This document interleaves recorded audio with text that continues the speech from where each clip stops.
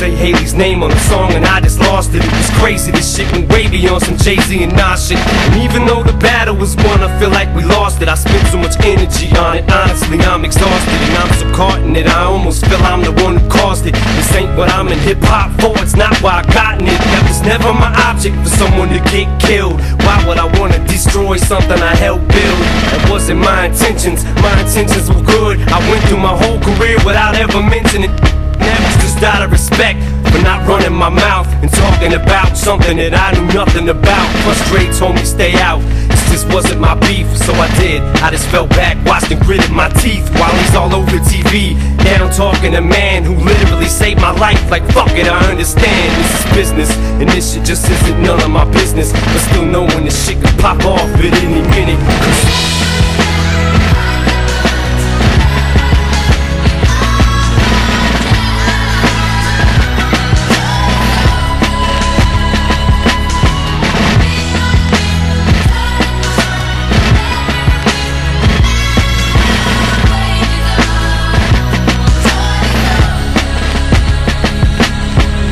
To be a time when you could just say a rhyme and wouldn't have to worry about one of your people dying. But now it's elevated, 'cause